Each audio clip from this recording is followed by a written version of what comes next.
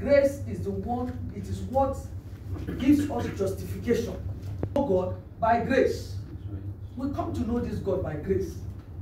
That's why the Bible says it is not by your own works, lest anyone should boast. We are saved by grace. It is the grace that qualifies a man. Well, if you look at that, so many of us will not be where we are today. If the Lord will count iniquity, look at the life of Apostle Paul, a man that stood against God himself. He stood against the gospel. He stood against anything that has to do with God.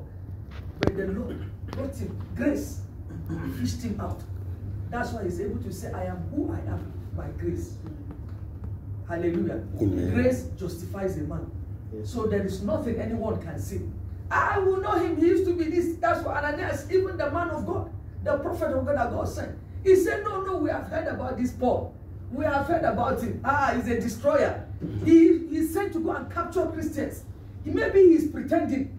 Maybe he's planning something else. But he said, no, I have an assignment for him. I have fished him. I have found him.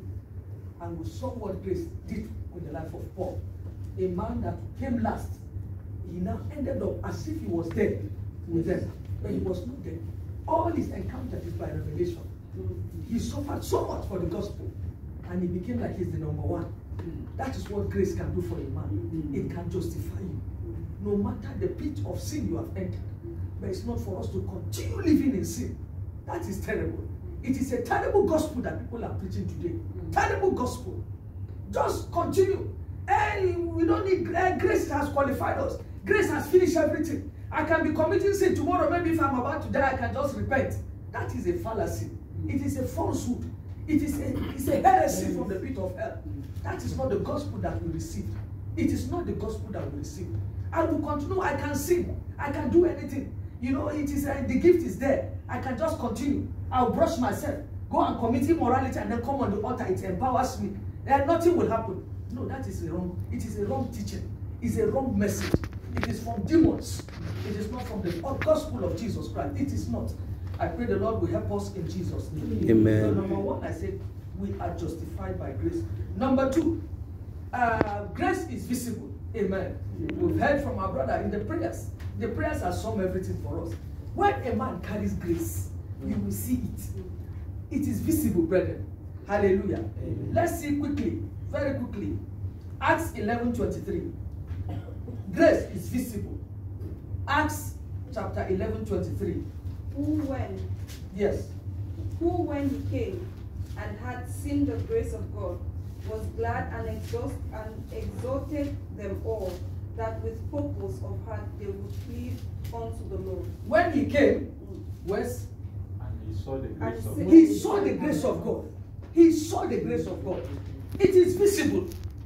It is a good spirit. The spirit of God is good. When the grace of God is upon a man, a woman, it will be seen. It's visible. Hallelujah. Amen. Even your enemies, they can see it. They know. They will see it clear. Your enemies, your friends, everybody will see that you are a carrier of the grace of God. They will see it because it is visible. Hallelujah. It is not hidden. And I pray that this grace will be visible upon your life in the name of Jesus. Amen. Very quickly, lastly, I want to say grace. You can grow in grace. You can grow in grace. 2 Peter chapter 3 verse 18. 2 Peter 3:18. Quickly. Yes. But grow in grace. But grow in grace. In the knowledge of our Lord and Savior Jesus In the knowledge of our Lord and Savior Jesus Christ. To him be glory both now and forever. Hallelujah. Amen. Tell your neighbor you can grow in grace. You can grow in grace. Tell another person you can grow in grace. You can grow in grace. When a man is growing in grace, all you will see is results. Amen. Hallelujah. Amen. You will see results.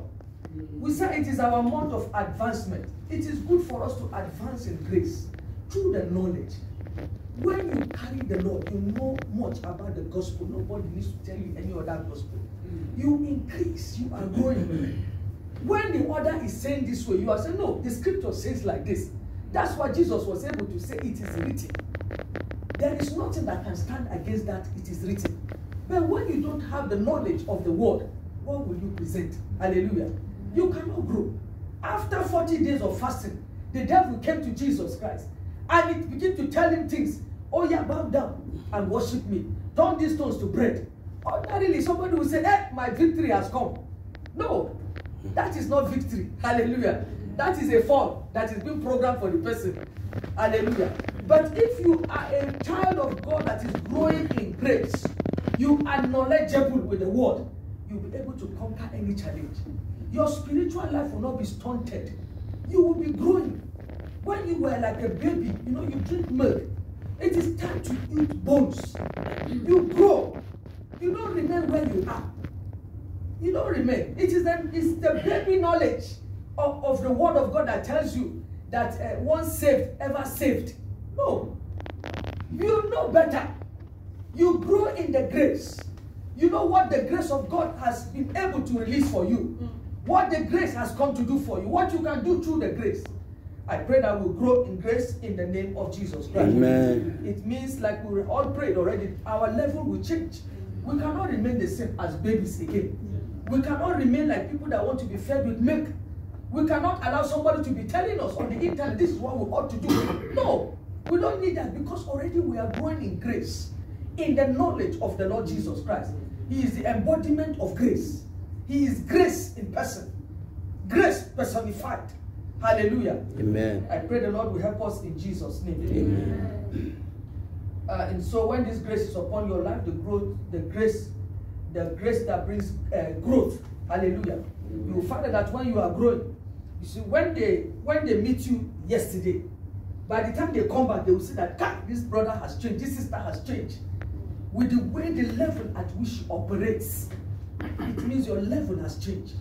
You will not remain the same. Things cannot just come and be discouraging you. Any small thing you are discouraged, you are feeling down. No, you are not growing in grace. But I pray today for you that you will grow in grace. Amen. You will grow in grace. Amen. In the name of Jesus Christ. Amen. And I pray that we enter a dimension of grace that will catapult us into the realm